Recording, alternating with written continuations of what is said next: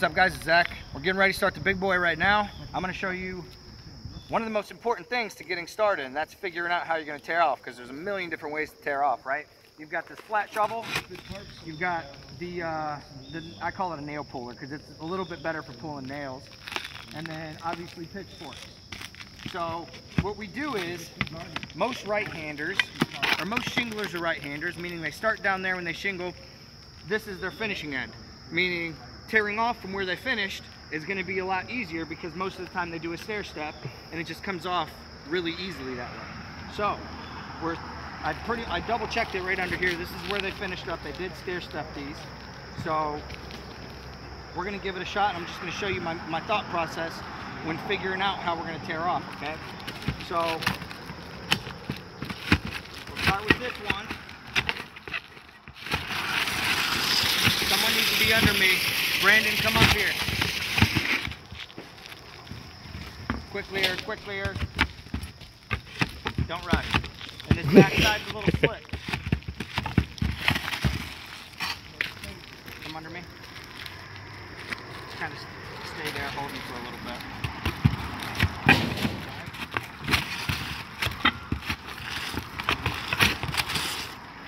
Nice try.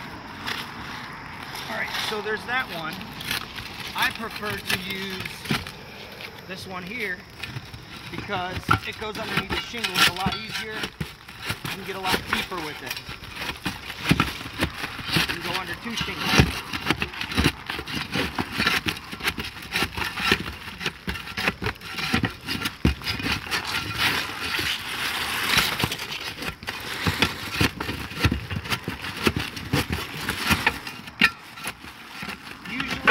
Off with these, you want to try to stay on top of the felt, and then you come back through and peel the felt off later.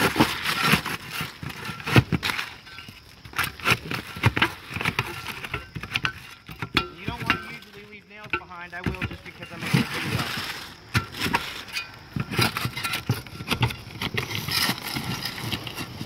So that's option 2. Then there's always this third option. Before you get to the pitchforks, it's always worth giving it a try. And that's pulling up by hand.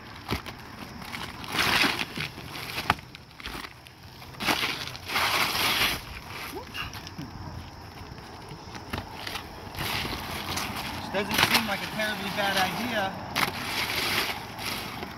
You can make it work. We might end up doing that. Okay?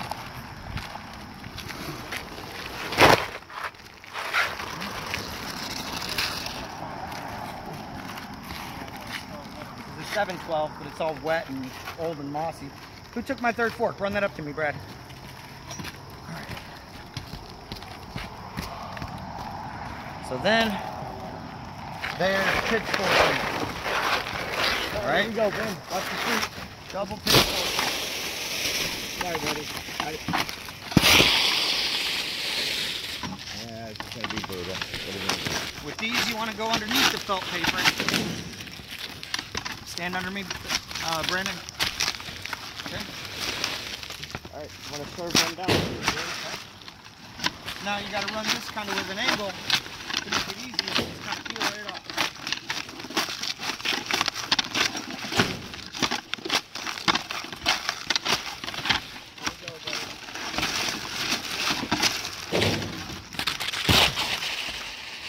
So,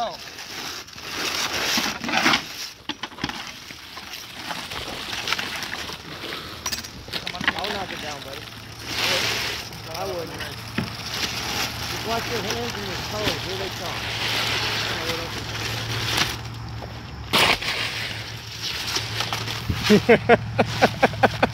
So, well, besides Boy Cub getting off the felt there, we decided to tear off with these ones. Well, Brad's using the other one just because, I don't know, that's his preference. He don't like to listen to Daddy. But, whatever, more power to him. We're just staying on the felt.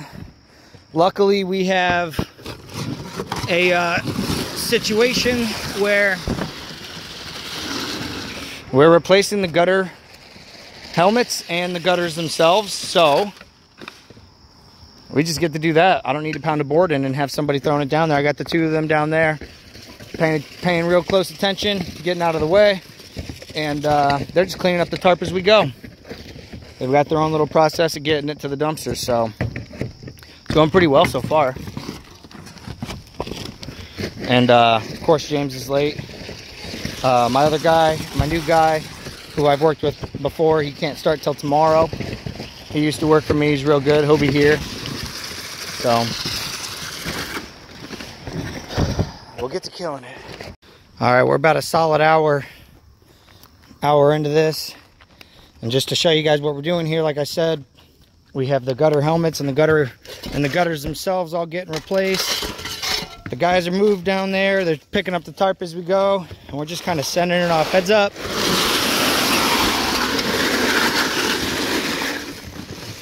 These are like 3-foot overhangs, so we're getting super lucky. All there is down there is just rocks and then grass. So it's kind of rocking out. This was a 22 square side. Did probably, I don't know, 13 or 14 square of it, all nail pulled already. We just gotta pop this paper off. A lot of this top stuff wasn't nailed very good, so it's just, I keep sliding and hurting myself. But yep, blast it out. I split it up.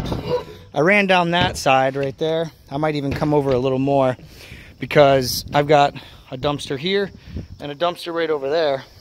And you see this side is a lot longer than that side, so this isn't completely split in half or anything. So we're going heavy on this side, past where that ridge is. And then all the rest of this will go in there, and including some of that, because I'm only allowed to have 30 square on each side, or each dumpster. So who says you don't got to think while you're roofing, especially on a tear off? All right.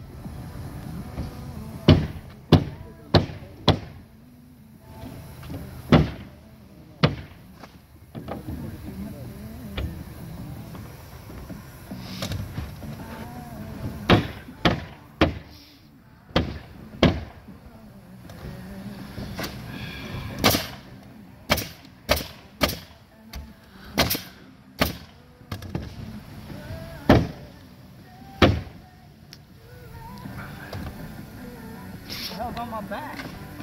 Hornet. Is it? What's that? Oh, I got getting a little pterodactyl strike.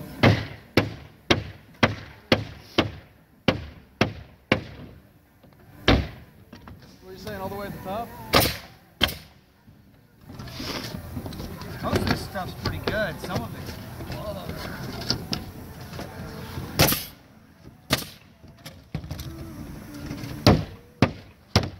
trying to make it look a little cleaner. Hopefully I don't end up having to replace any of these. Like,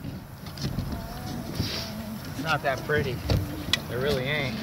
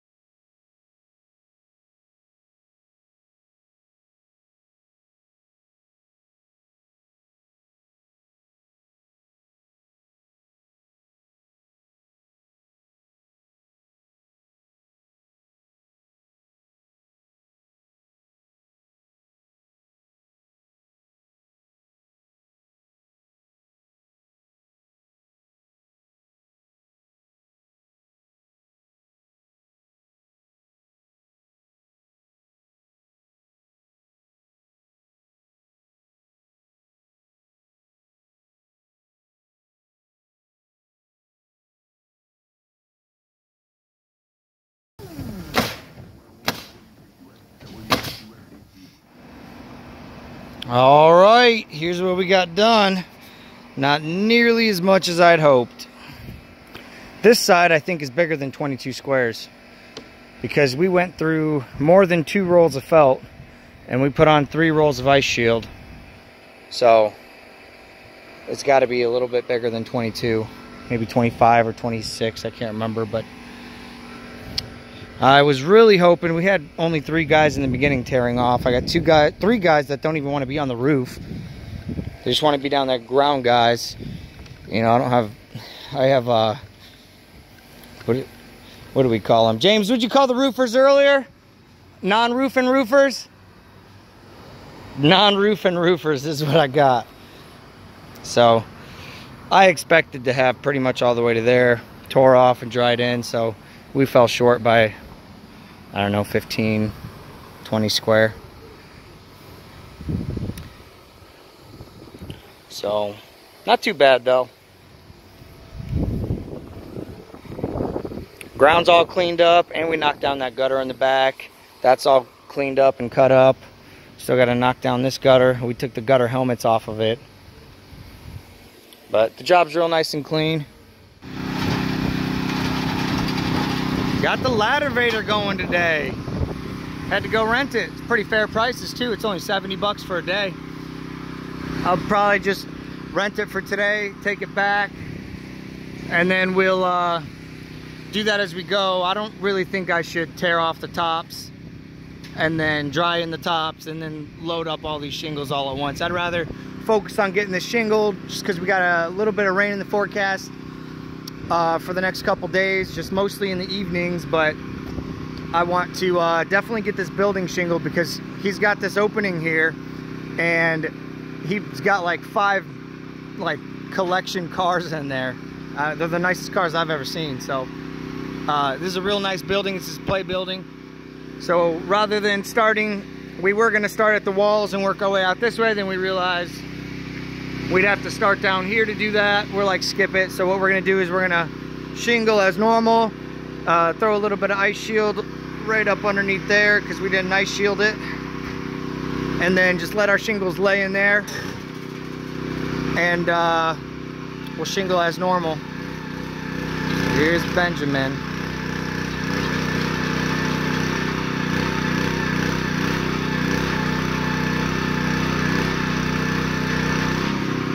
Nicely done, son.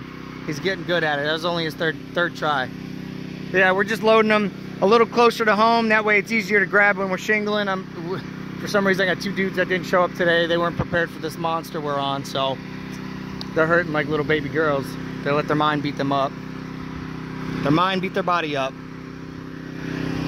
So, all right. Probably teach you guys how we do a little valley action here. So I'll talk to you in a little bit.